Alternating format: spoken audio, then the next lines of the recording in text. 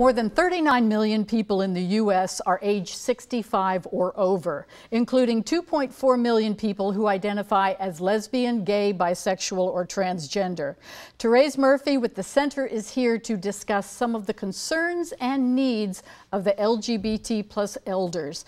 And welcome, Therese. And yes, you know, sometimes we forget that whole section of the community that's 65 or older. Those folks grew up in a completely different situation. So really, tell us some of the differences from, say, 20, 30, 40 years ago. Well, in the past, identifying in any way other than heterosexual, male or female, was considered something wrong with the person, something that needed to be fixed, something that was unacceptable.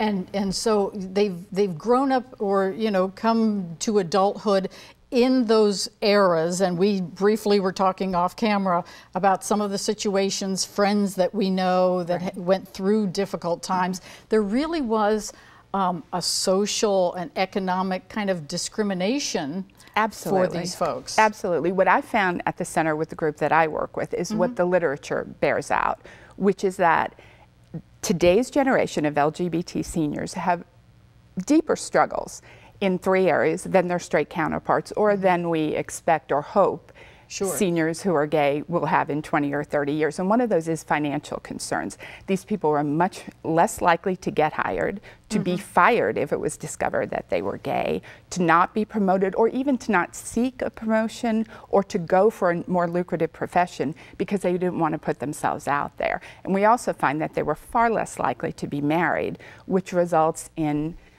financial concerns in their senior years. They don't have the spousal benefits that a lot of us rely on as a safety net, such as Social Security or spousal pensions.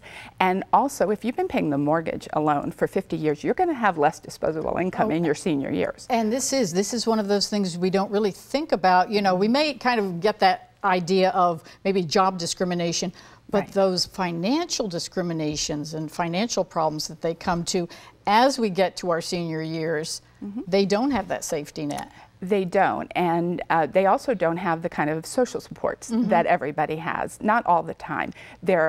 As I said, they're less likely to have been married, they're less likely to have had a life partner at any point, they're far less likely to have children, and they're more likely to be estranged from birth families or just not close to sisters or brothers or cousins as other people. And we do find that social support is the strongest indicator for both physical and mental good health. And that's it. That's why programs like the Center really are that point where, elders can come to the Center and get that positive reinforcement. Absolutely. Find their peers, get together, form chosen families.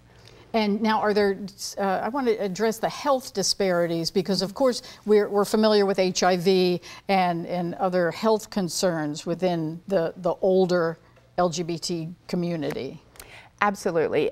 The 3 areas that I mentioned where today's gay seniors have maybe steeper struggles than their straight counterparts are social supports, finances, and medical things. They've experienced discrimination. They're less likely to go to the doctor, more likely to postpone it. They're not always asked the right questions to get the information needed to treat an illness or injury. And again, if you have financial concerns, going to the doctor is a bigger deal. Yeah, exactly. And these are the things that, we really don't think about. We don't address those items till you realize maybe you do have a relative, a friend who is going through this. So really, what kind of advice can you give these folks? Well, here's the good news.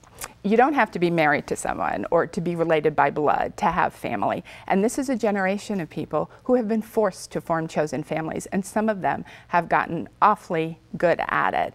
But the advice that I would really like to give is to everybody else, because we all have gay seniors in our communities. We all have friends, family, maybe a coworker or a former coworker who retired.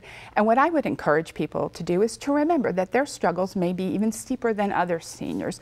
Invite them over. They might appreciate the free meal as much as they appreciate the company, and then ask them about their stories. They have great stories to tell. This is a remarkable group of people. These are people who started the gay rights movement, who got the government to respond to the AIDS crisis. There's so much we have to learn and admire in this group. So I do encourage people to remember their struggle, learn a little bit about them. Absolutely. Now, Therese, I appreciate you coming in today and educating me on the concerns and issues you're seeing in the LGBT+ community. This is so important. Thank you so much. Oh, thank you, Carol.